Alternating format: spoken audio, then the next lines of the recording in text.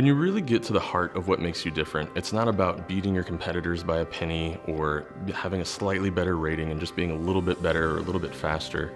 It's really about why your company does what you do. A lot of times when we interview our clients, we ask why you do what you do. Why are you in business?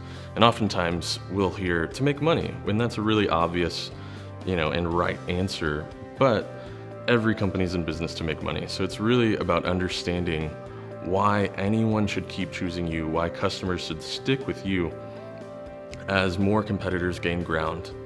And in today's market, it's even easier for competitors to try to make up ground against you. Almost every industry is seeing the importance of having a great website or having a respectable social media presence.